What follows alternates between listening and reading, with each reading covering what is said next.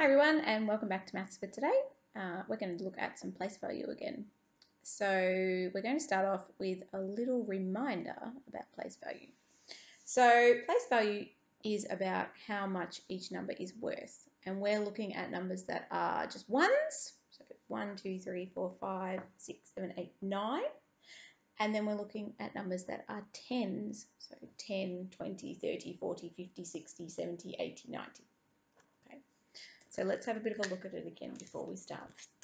So we have the tens number and we have the ones number. So if I had the number 37, there are 3 tens because we say 10, 20, 30, 3 tens. And there are 7 ones because we say 30, 31, 32, 33, 34, 35, 36, 37. 7 ones. 3, 4, 5, 6, 7. And we use place value because if we're able to count by tens and then ones, it's quicker and easier than trying to count all 37 on their own. Okay. So today we're going to play a game to help us with our tens and ones. And we're going to do a scavenger hunt. So you're going to need a few things. You're going to need the scavenger hunt sheets, which your mums and dads can print out for you. You are going to need a magazine that's got numbers in it. So it could be junk mail or it could be a magazine. Make sure you ask before you cut it up. You will need some scissors and you'll need a glue stick. And we're going to try and find numbers that match up with our scavenger hunt.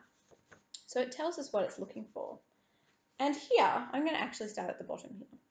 It says, find a number with a 9 in the ones place. So that would mean it would be the last number. And I'm going to have a look in my magazine here. And I can actually see one right here. So it's got the number 99. There is a 9 at the end, a 9 in the ones place. So I'm going to cut that number out.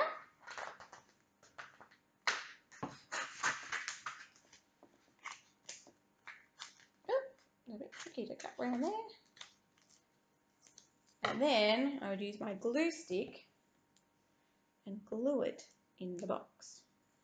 So I have found a number with a 9 in the ones place. There's a 9 in the tens place and in the ones place for this one.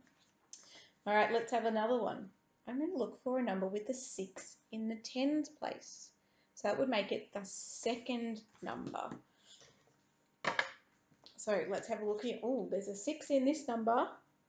Is it in the tens? No, it's in the ones, 26. So can't use that one. Let's have another quick look and see if I can find one.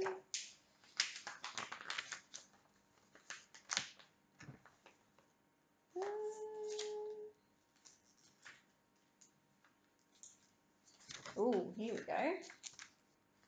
Have a look at this number down the bottom. It says 63. So there's a 3 in the ones and there's a 6 in the tens. So I can cut that one out and pop it on my, oh, goodness me, it fell on the floor. And pop that on my sheet. And then I'm going to try and fill up all of the boxes in my scavenger hunt. So I need to find a 3 in the ones place, a 1 in the tens place, a 5 in the ones place.